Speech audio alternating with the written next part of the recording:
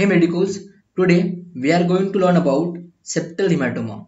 What is septal hematoma? It is a collection of blood under the perichondrium and periosteum. Look over here. Here we have perichondrium and under this there is a collection of blood. This is called as septal hematoma. Now, what are the etiological factors that causing septal hematoma?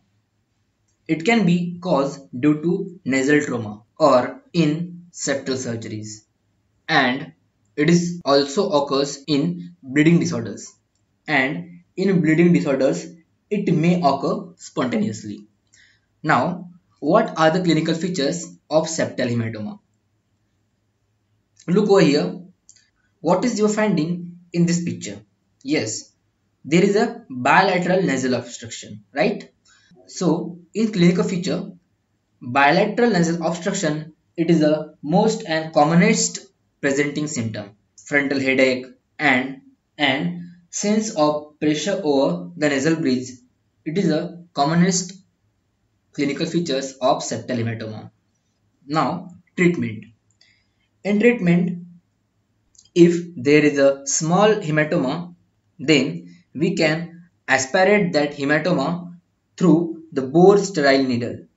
If the hematoma is large, then we can take incision and drainage. Following the drainage, nose is packed on both sides to prevent reaccumulation. And afterward, we can give systemic antibiotics to prevent septal abscess, which is a complication of septal hematoma.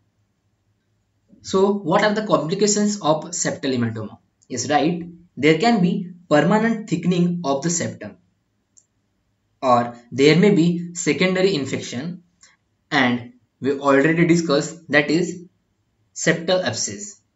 And after the septal abscess, there is a necrosis of cartilage and depression of nasal dorsum. So these are the complications of septal hematoma.